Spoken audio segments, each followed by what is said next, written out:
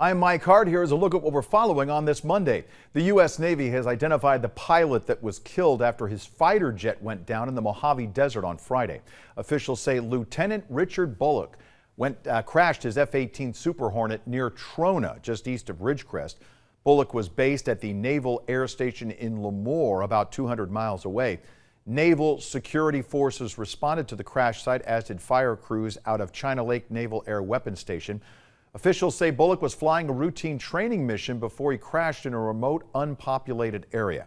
No other people were involved. The cause of that crash remains under investigation. Meantime, the primary elections are tomorrow. You can still drop off those mail-in ballots. There are 4 drop boxes in Bakersfield. We also have sites listed in Arvin, Cal City, and Delano right there on your screen. You can also take your ballot to any polling site in Kern County to drop it off on Election Day. All right, now let's turn our attention to the forecast, and the hundreds are on the horizon. Good morning and get ready for a hot week. For our Monday today, we're in those upper 80s, so not too bad compared to the rest of the week. Getting into those 90s starting tomorrow, even seeing triple digits on Friday going into the weekend. Sunday, a slight dip, but still pretty hot, just under 100 degrees in those upper 90s. Our mountains are a little more comfortable today in the 70s and 80s.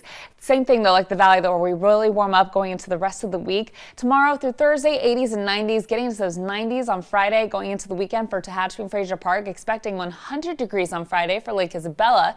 Going into Saturday, a tiny dip only by a few degrees, a slight more of a cool off on Sunday. Still definitely hot out there, but on Sunday we're more in those lower 90s for Lake Isabella. Tehachapi and Fraser Park will drop to a little more comfortable temperature in those lower 80s.